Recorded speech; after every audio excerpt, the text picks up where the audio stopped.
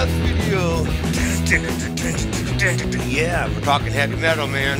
Heavy metal. And wait a second. What's going on here? Mr. Tadpole, what's going on? You look like you lost a couple of limbs there. Oh, what? Oh man, really? You got caught like in this time warp in space? You lost gravitational pull and it reversed your life cycle? Oh my goodness. Well, I'm sorry to hear that, my friend. Wow. Man, does this mean you're just gonna keep like evolving? I mean, you're gonna, yeah, I'm sorry, I didn't mean to laugh, but you're gonna actually end up going back into like being like a frog egg then? Oh my goodness. Hey, well, I'm really sorry there, buddy. I don't know if I can help you on that one there. Yeah, man, I'd really like to. Well, that's troublesome. But you know what? No offense to the tadpole guy, but you know what? We have a video we have to do. Sorry. Okay. Anyway, well, welcome to review 2. We're talking chapter 9. Let's start with question number 6. Look for a pattern. And what do we have going on here? Well, I see a pattern, figure 1, figure 2, figure 3, and figure 4. Ooh, it's getting bigger each time. Well, that's kind of interesting. Do you see the core of my design? I'm noticing right away those 3 boxes right in like the center. See, I can see 2 boxes being added on here. And then like it doubles for the next time, or 2 more boxes are added. By figure 4, you can see now we have 3. It's pretty straightforward. So ask what the rule is. Well, what's happening? So from figure 1 to figure 2, you can see here I have 3 boxes and here I have 5. Well, that's a difference of 2. And now from 2 to 3, I have my 3 core boxes. But then, since I had 5 here, now I have 3, and then I have the 4, so I have 7. So it looks like to me the rule is add 2. So 2 additional boxes are being added on by each figure. How many squares will there be in figure 5? Well, if we have our 3 and then we have our 6, that would be 9. Well, 2 more? Yeah, that would be 11. So it'd be 11 squares. And we'd end up with 1 additional box here, see, and 1 more up here to get our 2. Wow, cool. Pretty simple. Now it says Lindsay made a map of her town. Match each location below with the correct ordered pair that marks it on the coordinate grid. Not every ordered pair will be used. Ooh, okay. Now we have a clock tower. Well, a couple things here we want to get squared away right away. And it's a little bit of a review. But recall, this is the x-axis and this is the y-axis up here. And remember, we always write everything as x, y. So when we write a coordinate pair, that would mean, for example, for this 4, that is our x. This is our y. And that's true for all of these. So this 1 here in this coordinate would be 1 and then 3. So the x is 1, the y is 3. And that's important to know. And it's also important to know because x comes before y. So that means we're always going to move across this grid with the x value first, then, and only then, we go to the y, okay? So for the clock tower, I'm looking at this, I'm going, okay, here's my 1, so that would mean my coordinate pairs has to be 1 because I got to do x first, and then I have 1, 2, 3. So the coordinate that I'm looking for this one here is going to be 1, 3. And do we have a 1, 3? We do. It's right there. Let's get that line in. Okay, so let's move to the next one here. We have Art Museum. Look for Art Museum. Here it is. I see that the x first is 2, and then 1, 2, 3, 4. The ordered pair would be 2, 4, and I see a 2, 4 right here. And there we go. We good with that? See, 4, 2 is a completely different one. Look at that. 4 here and then 2, that's actually the train station. And we don't have a train station here. It doesn't look like we have a train station. Let's go to the East Park. East Park, we have 4. Then we have 1, 2, 3, 4. 4, 4. That was the one that we looked up there. Okay, let's go ahead and do this one. Movie theater. Wow, right here. Going across always horizontally with the x value, 4, and then 1, 4, 1. See, you got to be careful. Here's a 1, 4. We don't want that one. Finally, we have school. Where's our school? Way up there. So look at it. It's lined up with the 4 x value, and it's all the way up at the 5 for school. See how those two lines meet? Okay, 4, 5. There's 4, 5. Okay, I think that's how I like my lines. Yes, looks pretty good. Now here it says Lucy's house is located at the point shown on the coordinate grid. Ainsley's house is located 2 units right and 3 units down from Lucy's house. Plot a point on the coordinate grid to represent the location of Ainsley's house. First thing says, what ordered pair represents the location of Lucy's house? Well, again, we're looking at our x, y. I like to tend to write that down. That's our ordered pair. X must come first. Here we have 3, and then here we have 5. So the 5 and the 3 meet, but the 3 for the X must come first. And this is really something that you're wanting to be careful with, especially on an exam. It'd be very easy just to switch it by just going too fast. So you want to make sure that you're very careful to put that ordered pair correctly. Now it says what ordered pair represents the location of Ainsley's house. Well, it said that it was 2 units to the right, okay, from Lucy's house. So that means we're going to go 1 unit here, 2 units brings us right here. And then it says 3 units down. So we're going to come down 1, 2, and then finally 3. 1, 2, 3. All right, so now we're 3 units down, and this is where Ainsley's house is. What's the coordinate ordered pair that represents her? Well, that's going to be 5 for the X first, and then 2. The y second. So 5, 2. Okay, let's cruise to the next page. This is going to be a short video. I can feel it. Ooh, what's hidden? No. Oh, it's you again, my buddy, who's struggling, huh? Trying to get your life back, huh? Because yeah. I wish I could help you. I don't know what to do. I mean, I really want to help our little friend, but I don't know. It's kind of hard to look at you, knowing you're missing stuff. Okay. Hey, no, I'm sorry I didn't laugh out loud, did I? Oops. Okay, it says each week Maria saves some of her allowance. The line graph shows the amount of Maria's savings for the first 5 weeks of the year. It says for numbers 9a through 9b, select true or false for each statement.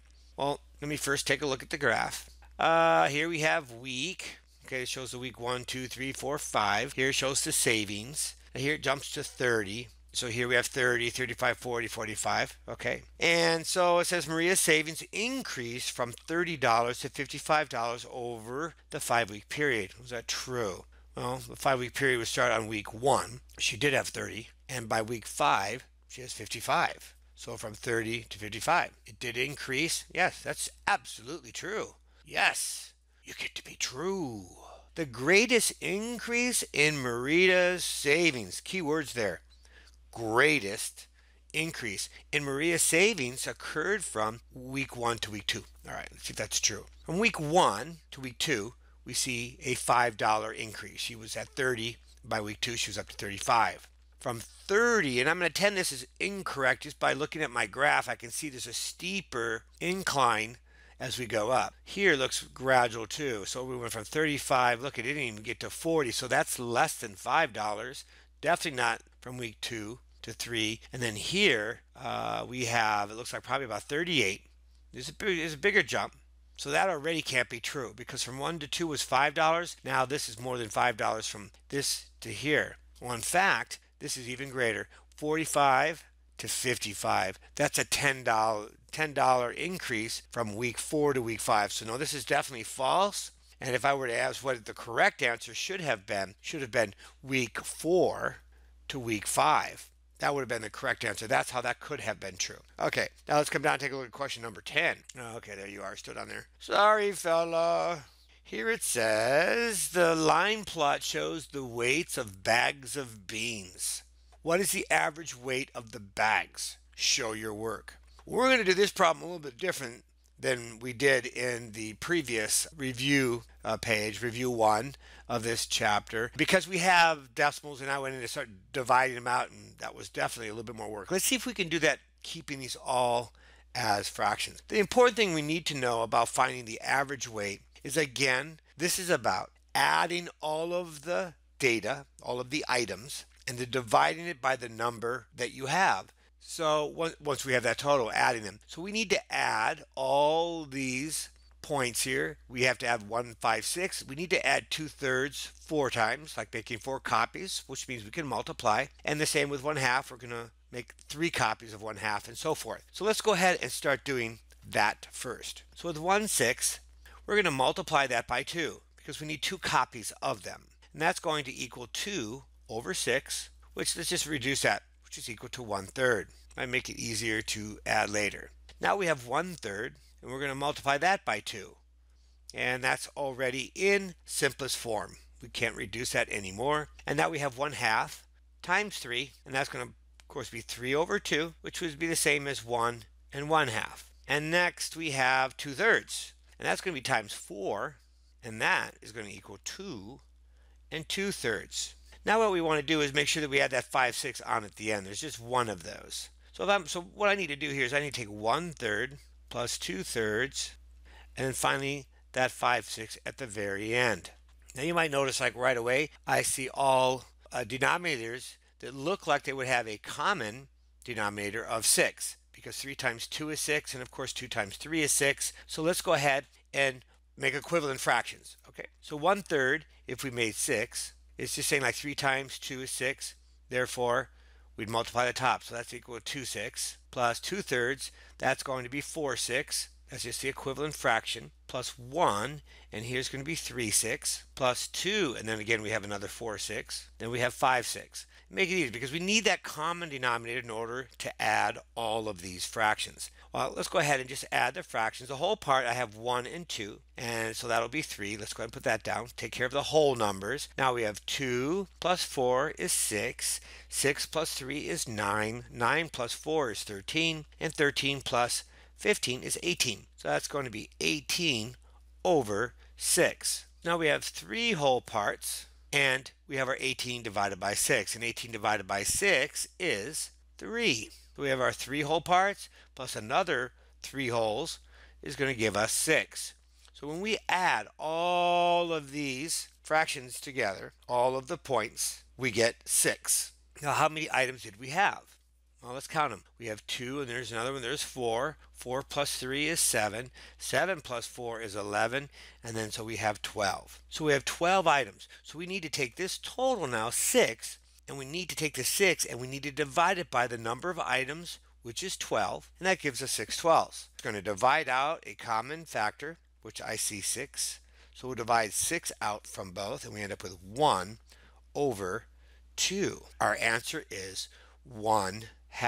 All right, I think I'll leave the work how it is. So did we address the question, what is the average weight of the bags? That would be the 1/2, okay? And then it's to show your work. Well, we did. We showed our work. Okay, pretty simple. That's how we find average. Let's move on. The table shows how much a puppy weighs from 1 month old to 5 months old. Puppy's weight. Okay, here we have age in months, and the weight, the unit of measure is going to be pounds. So after 1 month, the puppy is going to weigh 12 pounds. And then after the second month, it's 18, and so forth. What ordered pairs would you plot to show the puppy's weight on a coordinate grid? Question number 1. How do you think the ordered pairs would be different if the puppy's weight was measured every week instead of every month? Explain your reasoning. All right, so it looks like we have a few things here. Well, first things first, this is what ordered pairs would you plot to show the puppy's weight on a coordinate grid?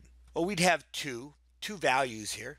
We have the age and we have the weight. So we'd probably want to show the age maybe on the x-axis, and then we could show the weight on the y. So let's go ahead and put those ordered pairs first. So we would have, again, 1, 12, because this would represent the x, and this would represent the y. That's what I would do.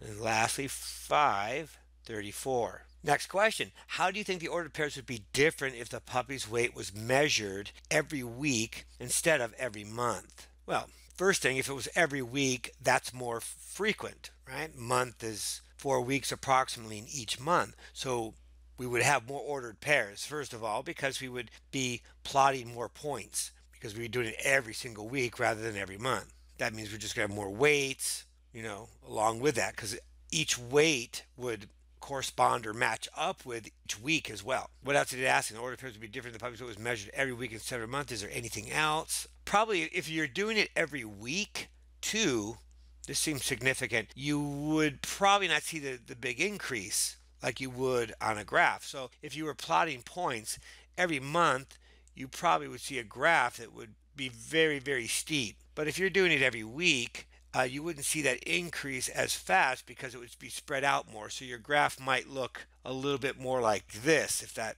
can kind of make sense. You have your line because you had more points along the graph because the puppy wouldn't be gaining as much weight each time. Okay, I'm going to go ahead and put that answer into words. Okay, so here's my explanation.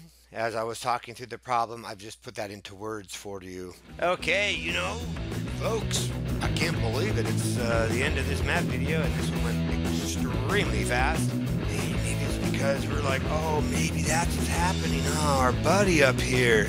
It's the time. It's like Einstein's theory of relativity. What's happening is we aren't feeling the effects of gravity, and so time is somehow we're going so fast that now we're going in reverse. Ooh, scary. Well, guys, thanks for coming aboard, and until next time, live long and prosper.